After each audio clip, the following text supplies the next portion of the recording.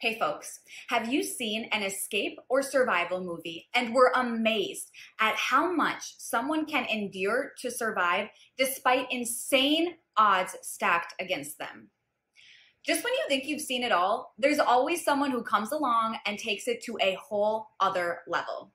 Like these two nonconformists from this picturesque Czech town, Litomysl, who in 1986 were escaping communism using a 380,000 volt power line, which came from a nuclear power plant in order to get over the infamous Iron Curtain at night in the middle of immense downpour. Let me tell you, I have never seen anything like it. This is James Bond material. I could not resist checking out this photo gallery. Ah!